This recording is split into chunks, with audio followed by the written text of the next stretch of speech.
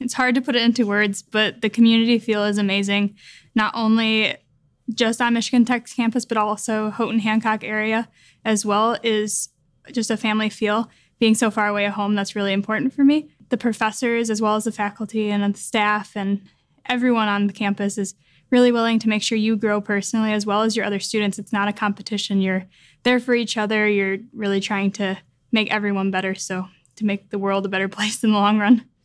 I chose Michigan Tech mostly because of the incredible reputation that the environmental engineering department has. It's a rather large program, but you're kind of in a cohort of students that move through the program with you.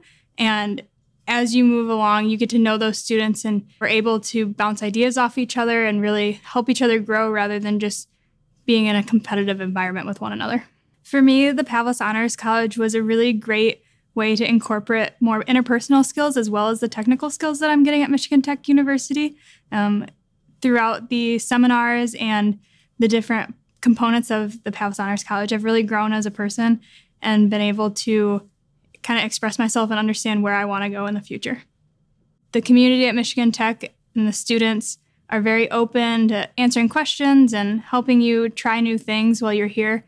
There's so much to do at the university as well as outside in the community, and being involved is a really great way to kind of make this place your home.